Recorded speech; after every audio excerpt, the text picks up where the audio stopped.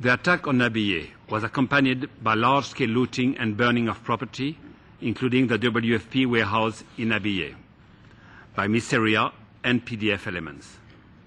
While the SAF in Abyei assured UNMISS that it would take measures to prevent such incidents, intermittent looting and arson continue despite UNMISS increased patrolling in the area.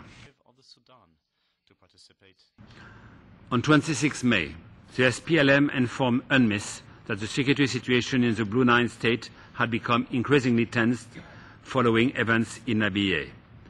UNMISS has received reports that both SAF and SPLA are building up troops in southern Kordofan.